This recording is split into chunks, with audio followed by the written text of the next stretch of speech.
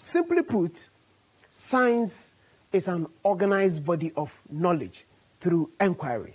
Enquiry is the act of seeking for information.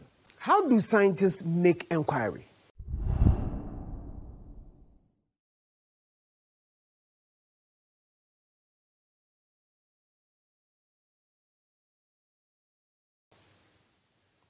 Now let's focus on how scientists work.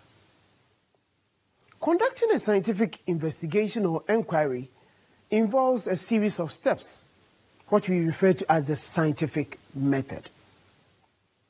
The scientific methods are a systematic approach of gathering observable, empirical, or measurable evidence that are critically evaluated to arrive at a solution to a problem.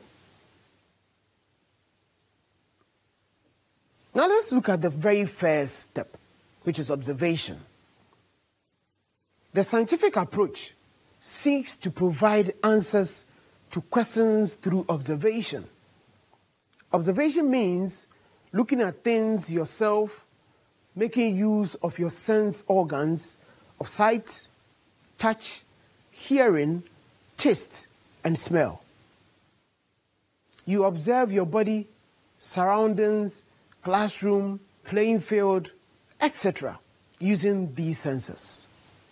Your observation may take either of two forms, that is quantitative, that is involving measurements, or qualitative, or descriptive.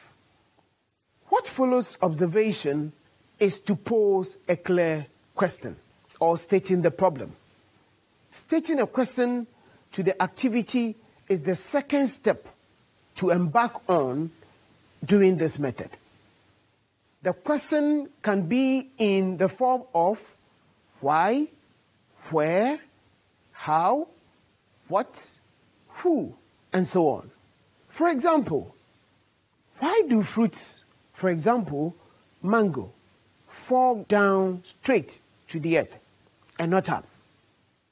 See to it that the question you pose is clear and precise.